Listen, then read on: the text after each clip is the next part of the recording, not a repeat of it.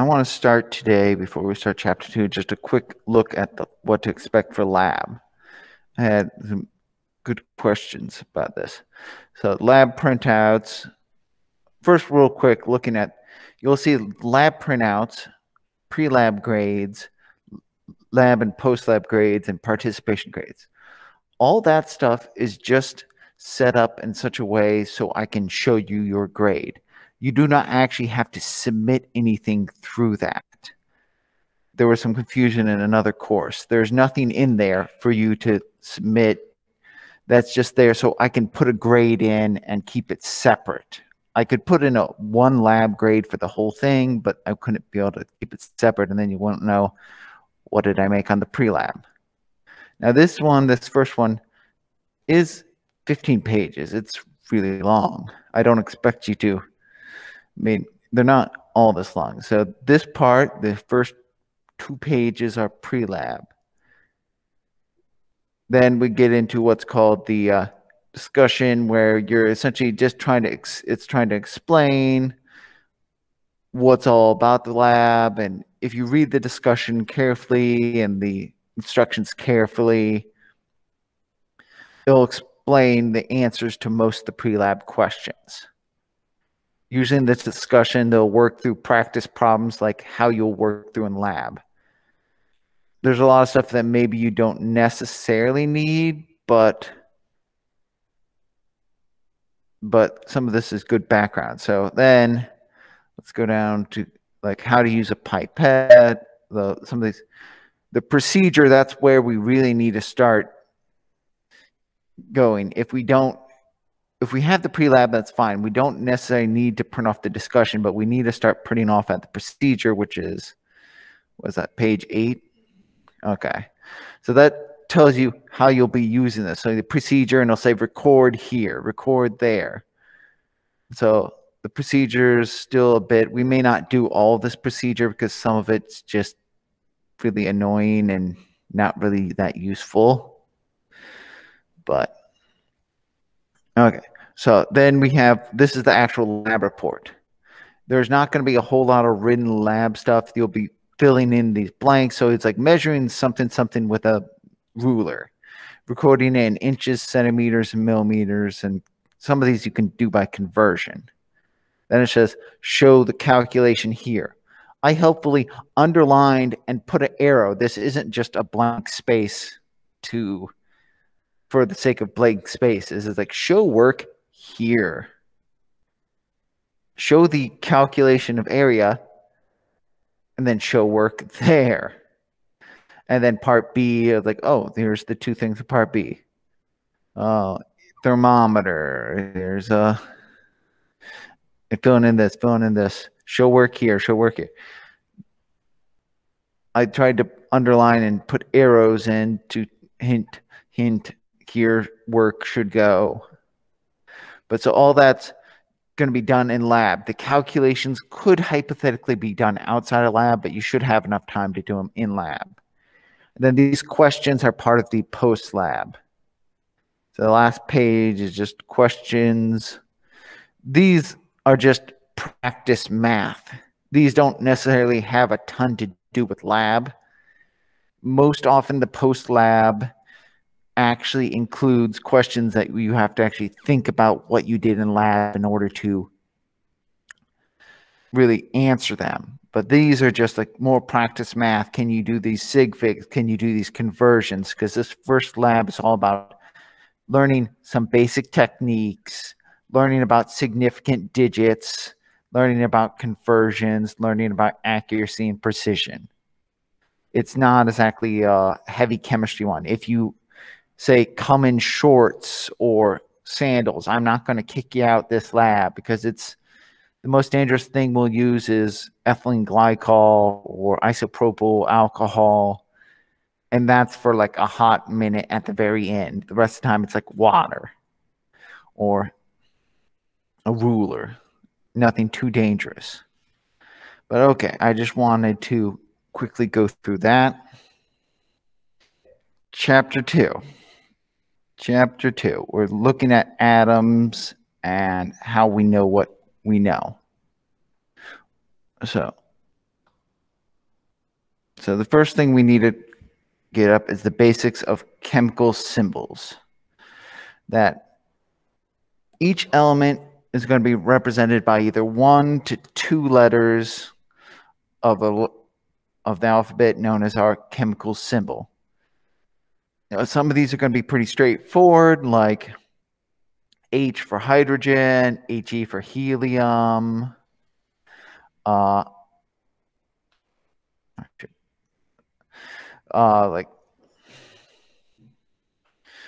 like some of these guys are going to be a little bit less obvious because they come from the ancient background. Like the Greeks knew about these guys back in the times of like Aristotle and Plato and Socrates. So names like gold, it's called Au because it was originally referred to as aurum. Lead was originally plumbum. One of my favorites, tungsten, was known as wolfram. So we have these weird symbols for some of them because of the ancient names. So, and we kept that. So some of these you will have to kind of recognize and memorize to some extent, but you'll almost always have a periodic table in front of you. So, but we have multiple. When we mix these guys together, we'll make a compound. So if I put, say, Fe, which would be ferrum or iron, O, that'd be saying I have a compound of iron oxide, of iron and oxygen. And we're going to use various subscripts to represent the amount of each guy, such that, like if I say quickly, Fe2O3, which is rust, the chemical compound for, anyway, a rust, that tells me for every 2 irons in this compound, there are 3 oxygens chemically bound to it.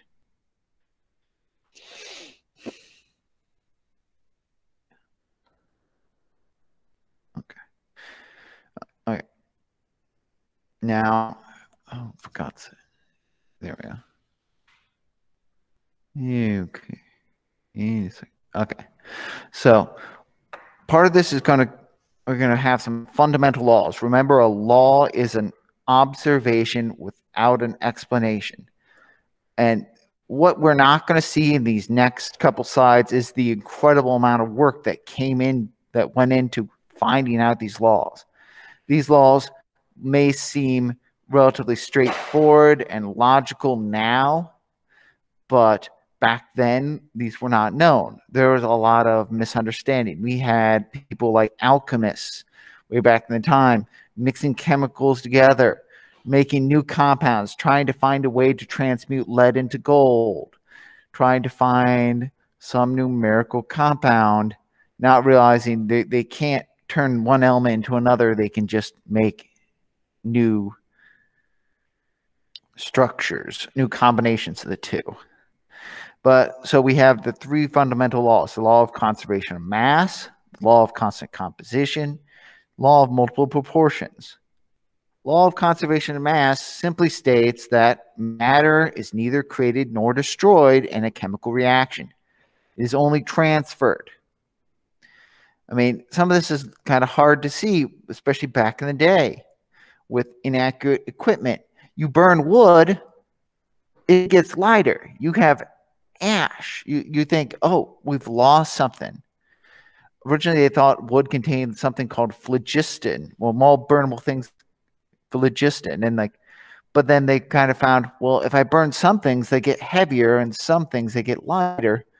Well, it turns out if you burn wood in a closed container and capture all the gases produced, that container weighs the same at beginning as at end. And that's going to be true because matter is neither created nor destroyed. It's just converted from solid to gas.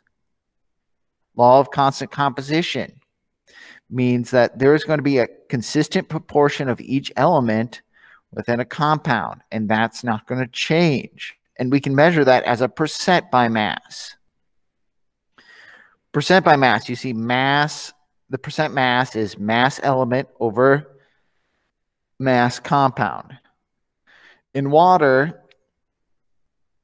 there's 11% H by mass, and what the rest of it is oxygen. In hydrogen peroxide, it's 5.88% mass. Now, before you get all confused on percent mass, quick think, how would you find out percent of a students with a certain grade? Well, percent of students with a certain grade, say I had 3 out of 30 students get an A. So I'd put how many students got the letter grade over the total number of students, and then I times by 100. So how are we doing percent by mass? Percent by mass is the mass of element, the mass of what we're measuring, the mass of what we care about, just to say the number of students with the grade we care about, over total mass of the total number of students, for example, the previous example, times 100. So mass of what we care about divided by total mass. Let's see if the window's kind of going to have to, yeah, lower the shade or darken that. Yeah, some bad glare. So mass of what we care about over total mass times 100. So the basics here is just, so in the case of water, there's 2 hydrogens at 1 gram per mole each over total mass of 18. 2 over 18 is the same as 1 over 9, which if you 1 over 9 is 0.1 repeating. Times 100 brings that to 11%. Now, then finally, the law of multiple proportions state that elements will combine together in whole number ratios. So we're always going to form 2 hydrogens for every 1 oxygen. We're not going to have a half of oxygen. We're not going to have an H and 1/2 of an oxygen. So this seems pretty logical right now, but as I said, before we thought about atoms or knew about atoms, it's all kind of a black box. If I take this ore that weighs this much, I do some various reactions to it, things change, properties change, masses change, and we didn't necessarily know what had gone on. So here's where we get to, we're going to talk about a series of scientists and what they did and how their work led to the discovery of what we know about the atom. So John Dalton was the first to develop this underpinning theory that allowed us to get to where we are now. There was a lot of stuff going on before then. A lot of people came before him, but he's the one who had this theory that was the basis for this 3 fundamental laws. This theory had 4 key components. Matter is made up of very tiny, indivisible particles called atoms. Now, actually, a Greek philosopher first proposed atoms a while ago, but didn't really have any science to back them up. But so he brought this idea of atoms back to the forefront. That atoms of a particular element will each have the same mass, but the mass of an atom of a different element is going to have a different mass. So like each hydrogen atom is going to be 1 gram per mole. Each oxygen atom is going to be 16 grams per mole. I can pretty reliably trust each oxygen atom is going to weigh the same, but oxygen and hydrogen weigh completely different masses. Atoms will combine together in what we form molecules. And when they do, they combine in small whole number ratios. And then atoms of some pair of elements can combine with each other in different small whole number ratios to form different compounds. As I said before, water and hydrogen peroxide. H2O, we drink, we live. H2O2, disinfectant, oxidizer. You drink that, you're going to die. CO2, that's our byproduct. We exhale that every day. Plants breathe that. It's all well and good. It's pretty benign. We can breathe tons of this and not die. CO, small amount of that will bind with your blood and kill you. It binds in the same position that oxygen does. And then we're left with gasping for air. So, now, keep in mind, all of this is still hypothetical. He has not shown atoms actually exist, but his theory states that if atoms exist, this would explain all the stuff we're seeing while we play around with these ores and these compounds and these various elements at the time. So, and even then, he's not fully right. Atoms are not indivisible. We can break up atoms into protons, electrons, and neutrons. But for now, this is a good starting point. As it is, protons, electrons, and neutrons can further be split up into things like quarks and stuff, but that's heavy-duty physics that we won't worry about at all. But with this new backbone, this new theory that people can work off of, this stimulated a bunch of research in the field and allowed us to find actually even more things, the subatomic particles that make up the atoms, some with positive charges, some with negative charges. And before we go any further, I just want to quickly remind us that positive repels positive, negative repels negative, and positive and negative attract. That's going to give us the context we need in the next couple slides. So first we have people inventing cathode ray tubes. You may have heard of these before, you may not have. A really old technology. We eventually used to apply it into TVs. But a cathode ray tube was simply a glass tube where we hook two wires through either end. We pull a heavy vacuum on this to empty out the tube of most of the gas particles, and then we connect it to a power source. So the key thing, hopefully you remember, if a circuit is not complete, electricity will not flow. You have two split wires, electricity will not flow. It stops. The second you complete the circuit, either you touch both wires or whatever, electrons flow. Now note, if you do not pull a vacuum on this tube, electricity will not flow. So what they noticed is when they pulled the vacuum and connected it to a power source, electricity will flow and the tube begins to fluoresce or glow. This is because the tiny invisible electrons are able to go from one wire, shoot through space, and reach the other wire.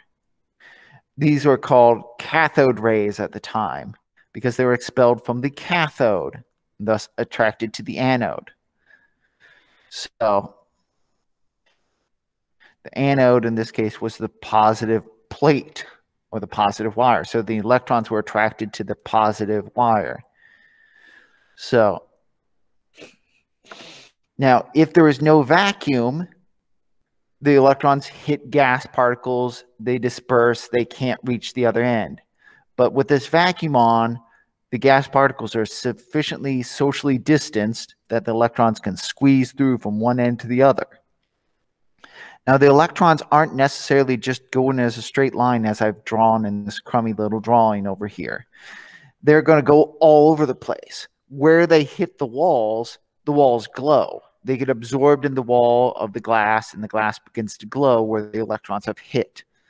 So the electrons are being sprayed all over the place, hitting the walls, but enough of it make it through to power this system.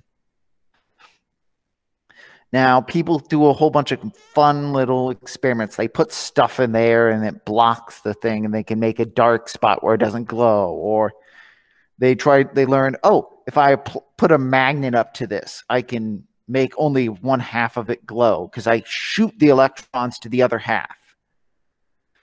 And they learned, oh, I apply an electrical field, I can do the same thing. So they learned, oh, okay, whatever these cathode rays are, they react to external electrical fields and magnetism. So a scientist by the name of J.J. Thomson was able to do an experiment where he applies two opposing fields, a constant magnetic field and a variable electrical field that essentially cancel each other out. By relating the magnetic to electrical field, he was able to determine the charge to mass ratio of these cathode rays.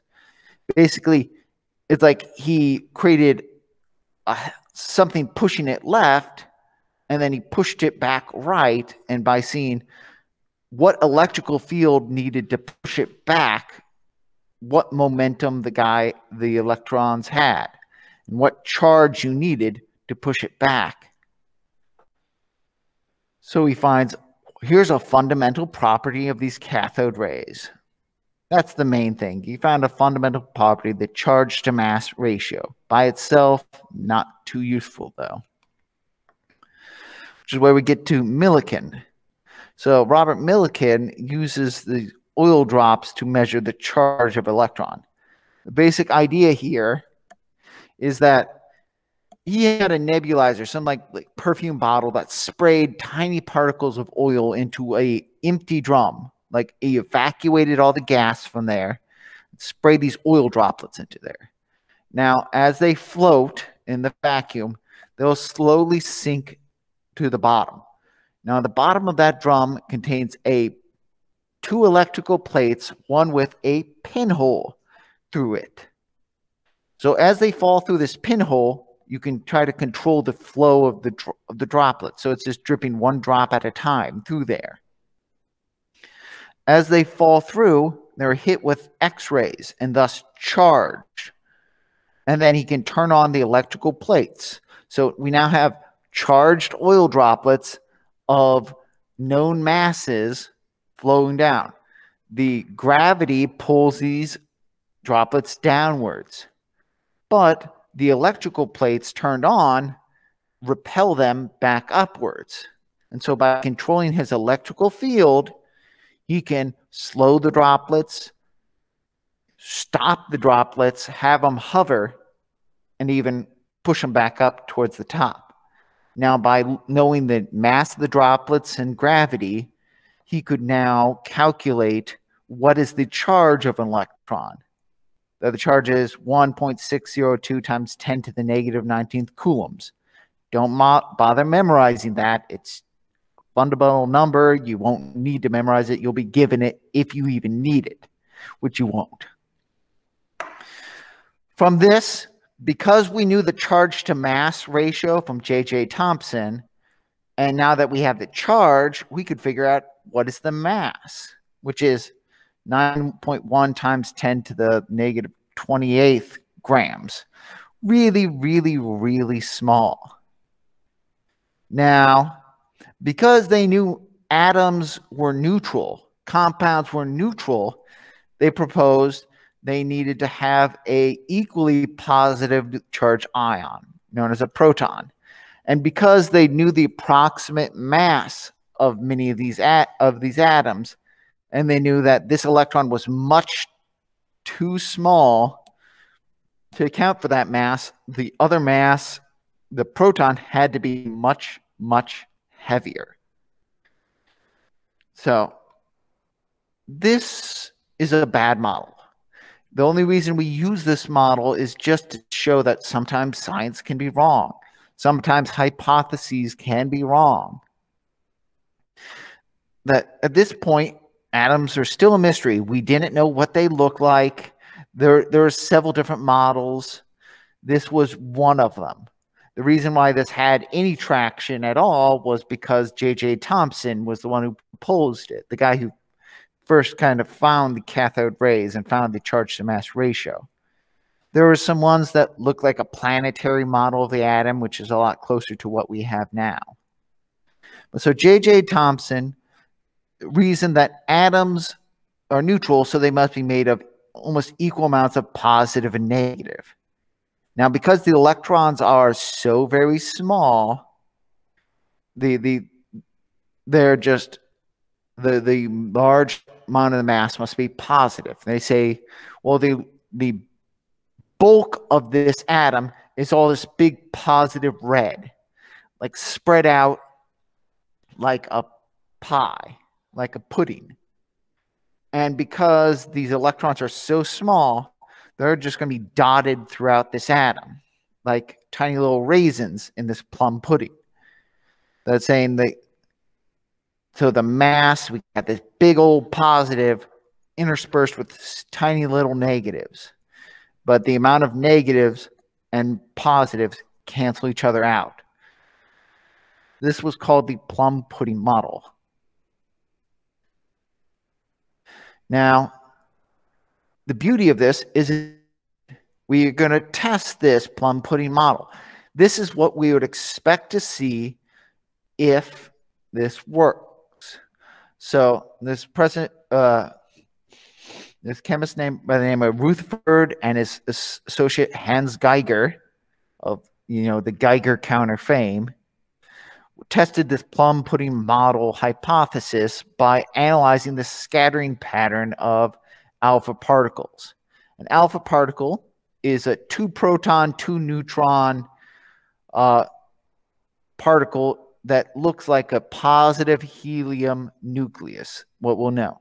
But it's a magical particle that's pretty heavy and pretty positive. It's doubly positive. And they're going to shoot this into a thin sheet of gold foil. Gold, it's pretty massive, but you can make a really thin sheet. You want a thin sheet so it has a likelihood of this penetrating through without hitting too many atoms. Now, the idea here is, so we're going to have a radon gun that's going to shoot alpha particles. It's going to puncture through this atom, and it's going to hit a fluorescent plate, a fluorescent screen behind it. Wherever this radiation hits, the radiation darkens the plate. Whenever you see an X-ray, you notice your bone is white and everything else is black. That's because your bone absorbs the particles, the X-rays. The fluorescent plate absorbs the X-rays and turns black where your bone is not. So the same idea. They're going to shoot this radon gun through this. And because of the dispersedness of the atom in the plum pudding model, they expect this positive charge to just punch right through. Just like if you shot bullets at a pudding, it's going to blow right through its back and go through. It might have a slight amount of deflection as it goes through, but for the most part, it will not stop it. Even though positive will be hitting positive, it's so dispersed, there's not going to have a big problem. So what actually happened? So thank God the fluorescent plates were arranged in a semicircular pattern all around the gold foil. Because when he looked at this, he found, yes, some particles did puncture through. Some did experience minor deflection. But then some had intense backward scattering where they were repulsed when you shot through. Now, this was because we don't actually have a plum pudding of an atom. We have what's called the nuclear model, where most of the atom is empty space. If you shoot this positive charge through, it's going to pass through the space between the atoms, and it's going to go right through harmlessly. But we have a nucleus, which is a dense, positively charged center of the atom, a candy nougat. When it hits that, positive and positive repel, flinging the alpha particles backwards. So it's like you're hitting a brick wall or like some sort of metal, and the bullet is reflecting. It's ricocheting off in odd ways. So we have some backscattering, and so we realized, oh, that model doesn't quite fit. We had to develop a new model to explain this, and that's where we get our basic nuclear model. So we know there's protons in the center, there's electrons somewhere in the cloud, but it's mostly empty space. So as I said, the positive charge and the majority of the mass are in the small area, which is the nucleus. The plural of nucleus is nuclei. The vast majority of the atom is empty space. We have small negatively charged electrons spread throughout. And a number of negatively charged electrons is equal to the number of positively charged protons. That's the basic model. It's not complete, not perfect, but it's what we had at the time. Now, however, this model didn't fully explain everything, because if we figure out the number of protons, well, the masses don't add up. Hydrogen, we have one proton, and so it's about one mass unit. But helium with 2 protons has 4 mass units. Lithium with 3 protons has 6 mass units. So we're missing some magical mass in here that's neither positive nor negative. And so we later discover neutrons, which are neutral molecules with mass similar to the proton. It would be found much later by Rutherford's student. They did an experiment that essentially shot out, when he collided particles together, we shot out a particle that could not be deflected by magnetic fields. It was neither positive nor negative. And so they figured, oh, this must be that missing mass, the neutrons. But for the sake of convenience, we're going to label these guys and make it a little bit easier. So when we look at particles, a proton, often abbreviated P. Technically, the charge is 1.602 times 10 to the negative 19th, but we're going to just call a proton having essentially +1. The mass, we're going to call the mass unit, or AMU, of a proton is 1.0073. Don't worry about these numbers. If you actually need them, they will be provided. But a proton is found within the nucleus. A neutron, 0 charge, mass of 1.0087 AMU. You'll notice it's similar but not quite exactly the same to the proton. The electron, -1 charge, but the comparative mass is incredibly small, 0.000549. So electrons add almost no mass to the overall structure, even if you have a lot of them. So each element will have a different number of protons, which is called the atomic number. When we use the atomic number in an equation, it's often abbreviated by Z. But the key thing is each element is defined by its atomic number. If it has a different atomic number, it's a different element. Each carbon will always have 6 protons. That is what make it carbon. Each nitrogen will have 7. Each oxygen will have 8. That is what makes them unique. That's what powers them. You have more or less, they convert between the two. A neutral compound will always have equal number of protons and electrons. But here's one of the tricky things that wasn't quite figured out at first. Not all atoms have the same number of neutrons. If we have a different number of protons, it's a different atom. But a different number of neutrons, it can still have very similar properties, almost identical. The only different properties have to do with having a slightly heavier mass. These different neutron elements are called isotopes. Isotopes. Like an isosceles triangle. A isosceles triangle have two equal sides, protons and electrons, one side different. In this case, the neutrons. So hydrogen could have one proton, zero neutrons. It could have one proton, one neutron, and be called deuterium. It could have one proton, two neutrons, called tritium. These are the three major isotopes of hydrogen. In nuclear stuff, helium is usually two protons, two neutrons, but it could have two protons, one neutron, and that gets formed when stars combust hydrogen. Many of them we may have seen before. Chlorine has two really big isotopes. Carbon, most carbon is called carbon-12, but carbon-13 is a relatively common isotope. Carbon-14 is what we use for carbon dating. That's another really important isotope that happens. But so the isotopes will distinguish these guys by looking at the mass number, often abbreviated as A. The mass number is equal to the number of protons and neutrons. We don't care about the electrons. The electrons don't add to the mass. So we can represent any given isotope by the symbol Az over X.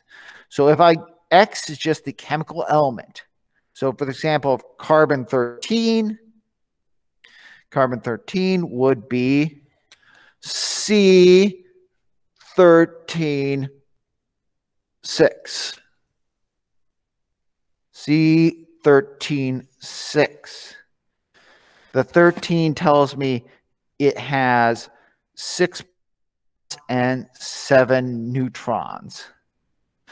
And the carbon is already given. So now not all atoms are neutral. Some atoms are charged particles called ions. Now, ion is generated due to the loss or gain of an electron within the electron cloud.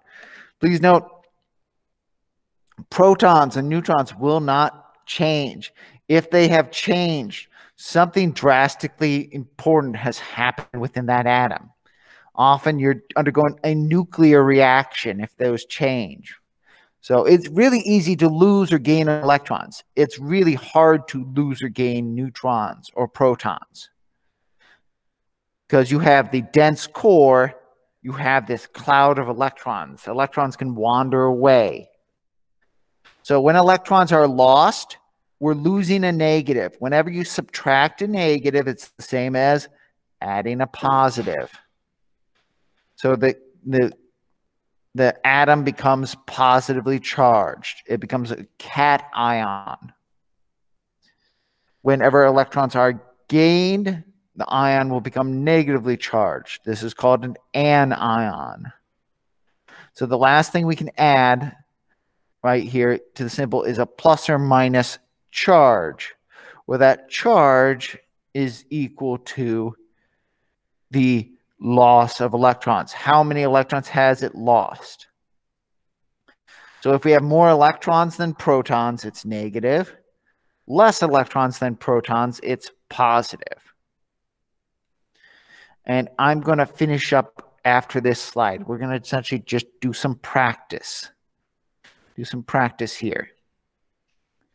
This practice is just recognizing the number of protons, the number of neutrons, and number of electrons within a compound.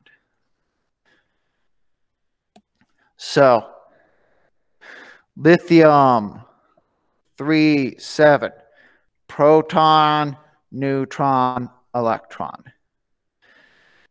Given, you wouldn't have to be given the 3 if you saw the elemental symbol, because you can look on a periodic table and find how many protons, because lithium always has 3.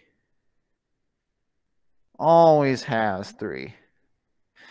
But so the neutron count is determined by subtracting the atomic number from the mass number. So 7 minus 3 is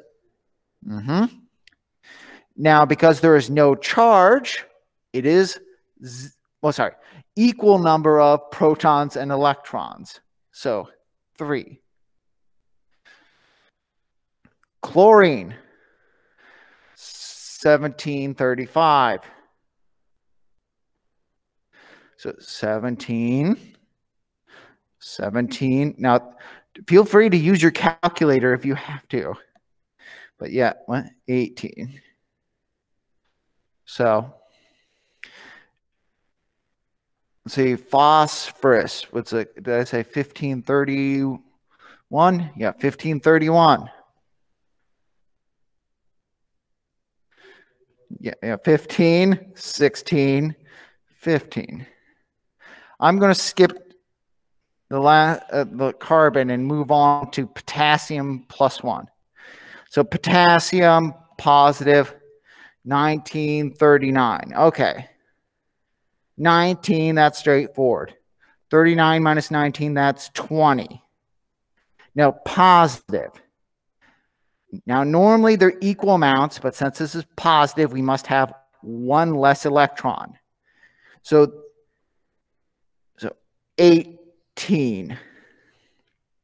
18. Because protons minus electrons gives you the charge.